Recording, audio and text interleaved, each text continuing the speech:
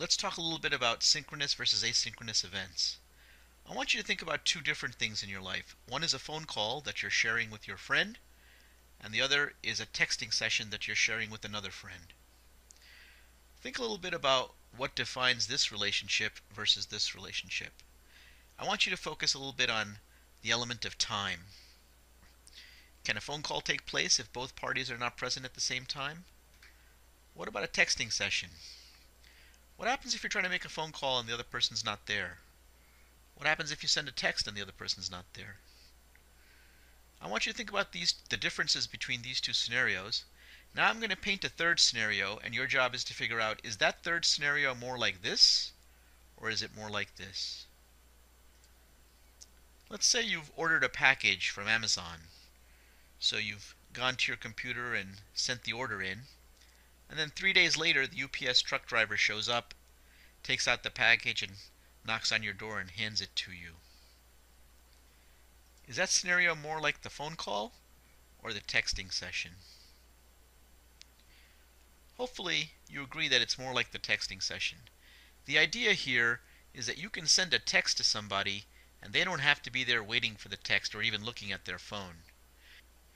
They may be off eating dinner or driving a car, and they may not get to your text for several minutes or perhaps even hours or days.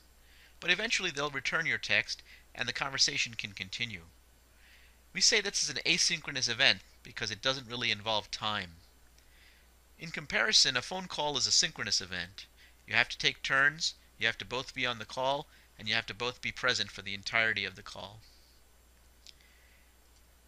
When you order a package, this is an asynchronous event. You've used the computer to order the package, and then the service, a combination of Amazon and UPS, are delivering the package to you. You don't know exactly when the package is going to arrive, but when it eventually does, you have to stop doing what you're doing and receive the package. We're going to talk now about asynchronous processing in general. Look at this main thread. I want you to imagine that these are the instructions that a computer is executing, and then somewhere along the way it shoots off this other instruction to the side asking for a service to be implemented. The service box does what's requested by the main thread and returns an answer. Meanwhile, main execution flow is still continuing. At some point, the program has to stop and handle this service response, and then it can continue with its main thread of execution. So we see here that the asynchronous processing basically has a non-timed element here because it does not know when this service is going to respond. Whereas the TinyDB that you worked with before is synchronous, Firebase is asynchronous. We're going to talk a little bit about why that is. TinyDB stores information on your phone. So when you read or write to TinyDB, it works pretty much the same way as when you read or write to any variable in your code. There's no asynchronous event here because the computer knows exactly how long it's going to take to do the read or the write operation. So it merely waits and it suspends the thread until everything has been returned by the TinyDB.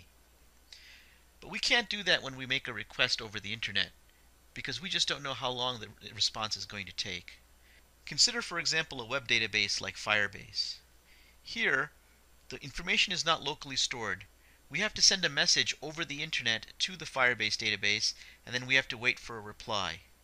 As was mentioned before, we don't know exactly when this response is going to occur. That's what makes Firebase asynchronous versus TinyDB, which was synchronous. App Inventor 2 handles asynchronous communication with Firebase using the getValue-gotValue pair. The getValue, shown in purple, is synchronous because in your code you know exactly when the request to the database is going to be made, but the response is asynchronous and triggers an event. By choosing what code to put in here, you can determine what action the program will take when information is received from the database. Lastly, let's take a look at some of the features of Firebase and why it's such an improvement over what came before. Prior to Firebase, we used another public database called TinyWebDB. This is one shown here that I built for my school. The way this works is you have a key and a value pair. So this is known as the tag also, and what you can do is you can use any tag you want and then you can associate a value with it. These parentheses here suggest that there's a list of information stored here. Here's a more simple combination which uses a single key and a single value. If you want information returned to you, you supply the key to the database and the database returns the value stored at that key. What you see up here is the web interface for TinyWebDB. You can write and read from the database directly by using this facility here. Now let's have a quick look at Firebase. Whereas this is the user interface for TinyWebDB, this is the user interface for Firebase. Data in Firebase can be added and deleted and modified directly by the user from this interface.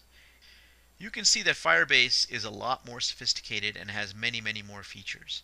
Despite this, it is much easier to set up a basic Firebase database than it is to set up a TinyWebDB database.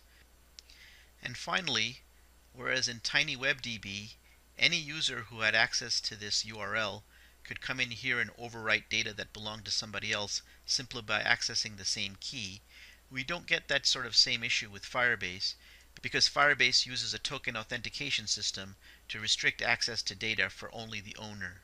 If you do want to share your data with other people, all you have to do is give them a copy of your app. But other people who have a different app cannot get access to your data. And one final Firebase feature we want to mention, even though we won't be using this feature in our app, is that an app can be informed by Firebase if some other user has changed its data.